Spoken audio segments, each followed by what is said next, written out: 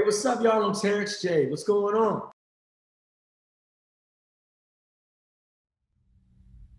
Multi-hyphenate Terrence J paired up with Maytag's Feel Good Fridge to provide healthy food options to kids around the nation at Boys and Girls Clubs. So I'm going to start with something a little heavy. So the stats say that 14 million children aren't getting enough to eat. So what is your reaction to that? Like, how does that make you feel? Cage, you just jumped right in. Warm up. No, not Cage, how are you? I'm good. I'm good. That stat in particular is something that really alarms me. Because the percentage is like 27%, right? When you hear a percentage, it just feels like a number. When you hear 14 million, I almost didn't sleep that night. I know what it feels like to not know, where the meal is. I grew up, we bounced around a lot. I know what it feels like to spend time in the Boys and Girls Club and your stomach is growling and your ribs are touching. The number 14 million threw me off. This is America, right? We're such a wasteful country. You see people leaving restaurants full meals on the plate. We know the homelessness problem is huge, but when I heard young people, 14 million, have food insecurity in this country, Cage, it's alarming, right? Yeah. And so how do you combat that problem? A long time, I felt like, oh, there's somebody that's got to figure it. Elon Musk or somebody has to, Bill Gates, or one of them will figure it out, right? One of these guys, Mark Zuckerberg, somebody rich, Oprah will do it. Oprah will figure this out for us. And then you realize that it's a more nuanced problem. It's a matriculous problem that happens in our country. And it starts off with these small little nuggets that are ingrained in communities all over the country.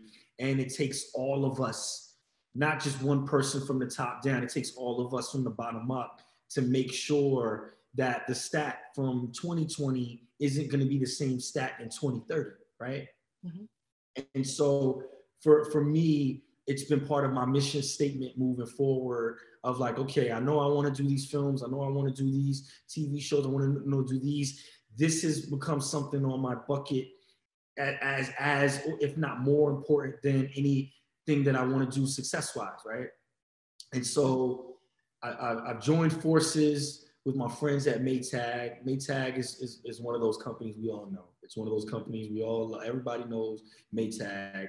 Maytag has had a relationship with the Boys and Girls Club for 20 years, right? So they've been rocking with the Boys and Girls Club as long as I've been rocking with the Boys and Girls Club. And so joined forces for this program. It's called the Maytag Feel Good Fridge. And Cage, what we want to do is we want to make sure that young people, when they come out of school, if there are issues at home, if there are issues where they're going and they can't find a good, healthy meal, you come to us and we got you. And that's what this program is all about. Mm-hmm. And so the food crisis and also bringing healthy food to underserved communities. Tell me how you first got involved in that cause. What made you decide that this specific issue is something that you need to be a part of alleviating?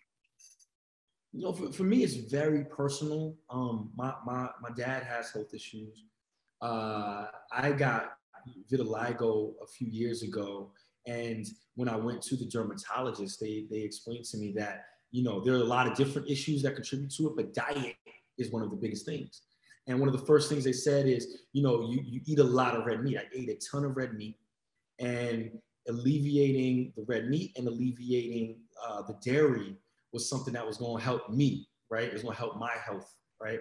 And then I realized, man, I've been programmed since 6 years old to drink a glass of milk every day, right?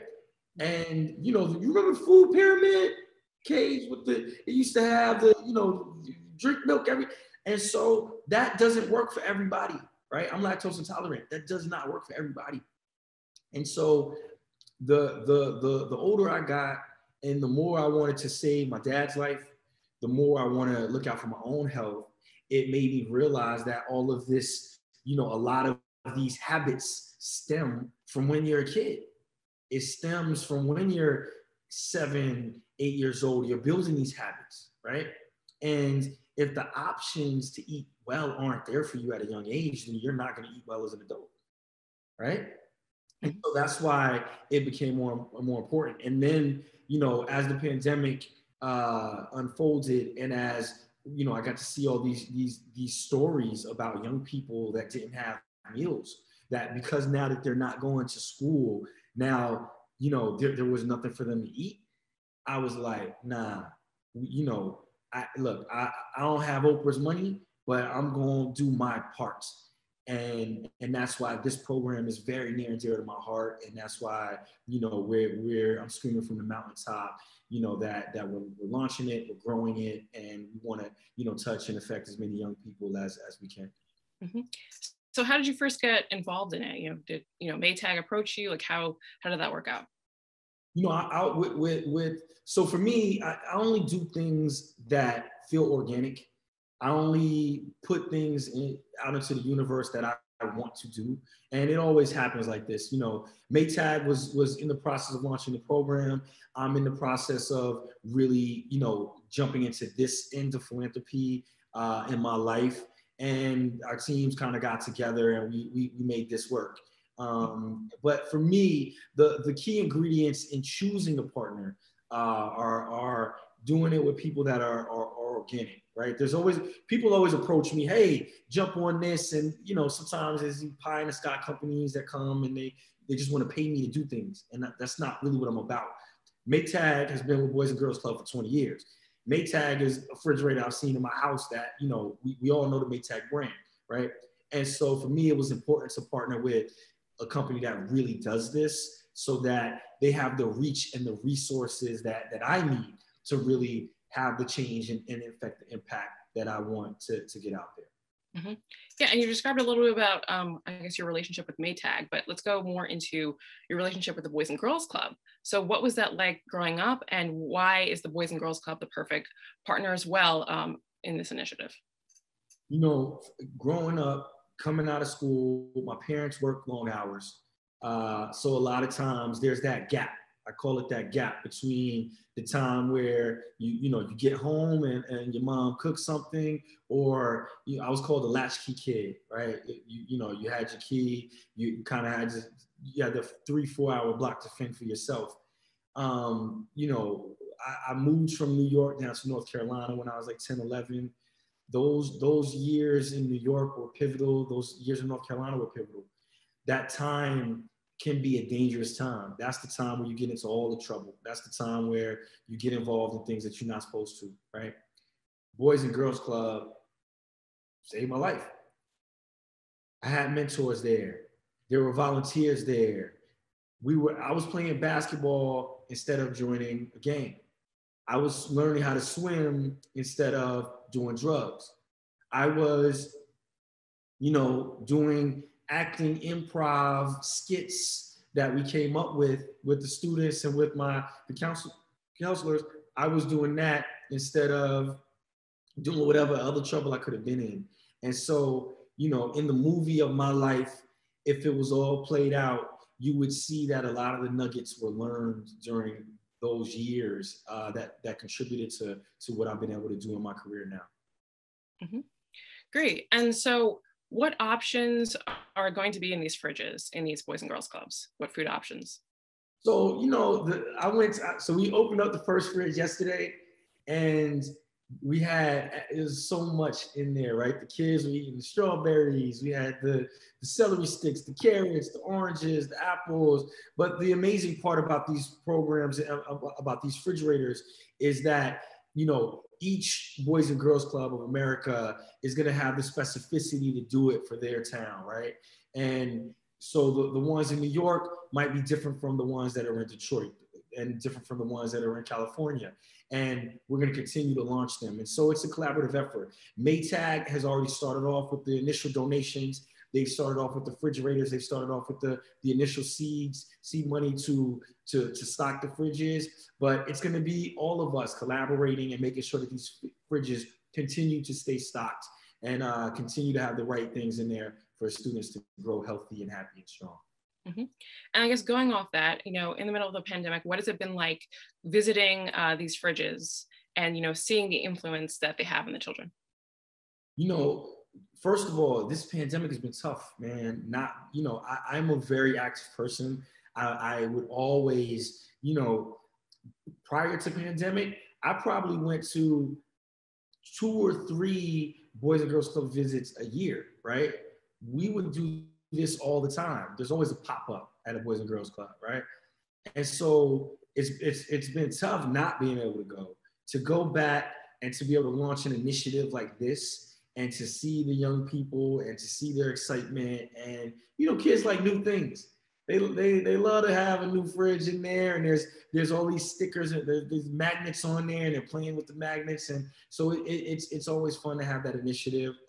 But like you said, back to that alarming stat that you started off with, is that the problem is something that we have to address. And so it was great seeing them, but my goal is how we can do even more, and so that's the name of the game for me right now. Mm-hmm. Yeah. And so what is your favorite healthy snack or go-to recipe? No, that's tough. I'm really I'm an apple and peanut butter guy. I like I'm kind of weird in the sense of I like celery and carrots.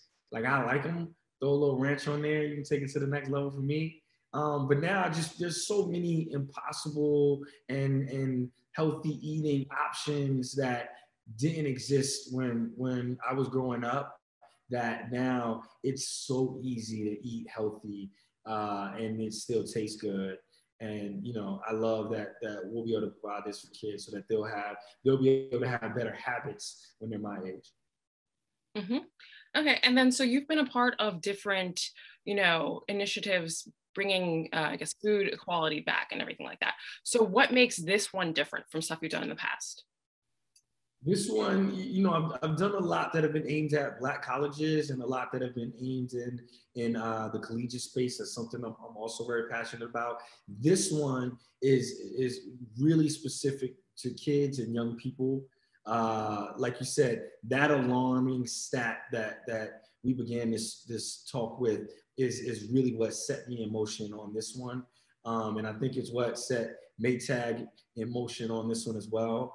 And the Boys and Girls Club is just the perfect outlet. They're everywhere. They're reputable. We know their reputation. We know that they're going to make sure that these fridges stay in the right condition. And that's really what set me on this journey. Mm-hmm. And I guess in an ideal world, what would you hope, the food crisis would look like? What would you hope that the end goal would be? How to fix this issue? Fix is a tough word, right? Fixing is we want to.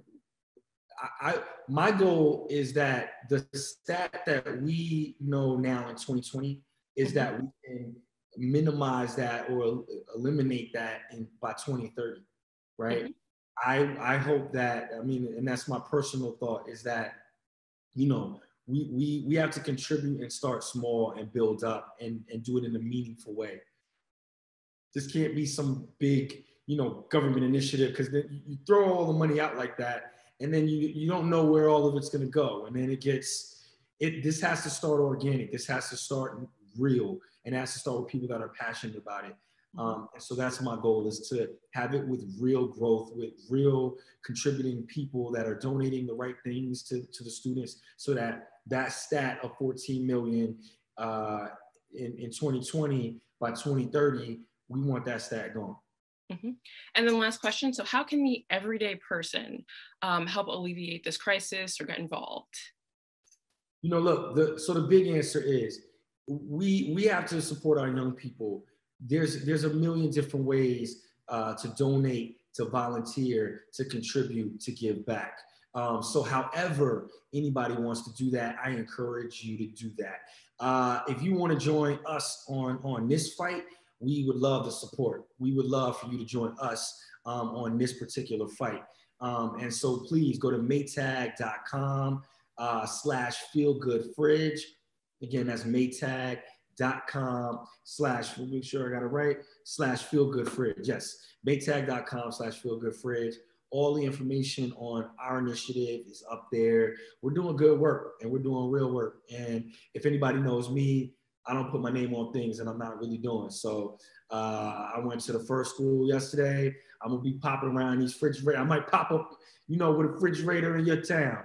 And I'm gonna make sure it's fully stocked for the kids and make sure that they got the right options. So, please join us in this fight.